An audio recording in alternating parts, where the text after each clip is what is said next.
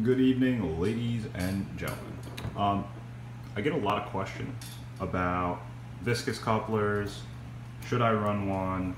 What do they do? What are they? How do they work? What fluid to put in them, etc., etc. Well, just to demystify everything, this is what's inside your viscous coupler. That viscous coupler. This is a one-take video, by the way, so if it's terrible, just bear with me.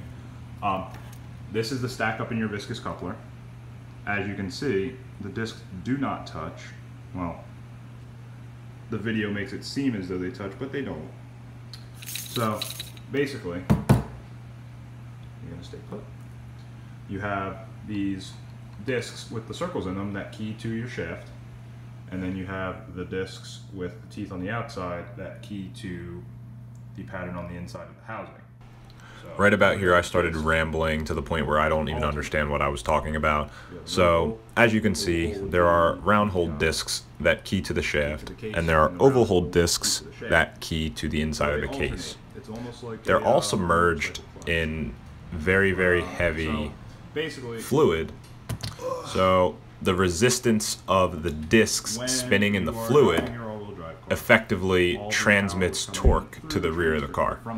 So there's no mechanical connection, there's no clutch, there's no direct link mechanically to the rear of the car.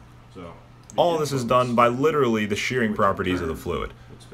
That's why you should probably make sure yours is right and not worn out or burn up or anything like that. If you guys need a guy, I sure know a guy. Relative to the shaft. So it's important to service them. All these units look like they came out the bottom of the ocean. All of them are from the 80s and early 90s. All of them have already lived a full service life in their original vehicle. Most of you guys will find them from junkyards, online, part outs.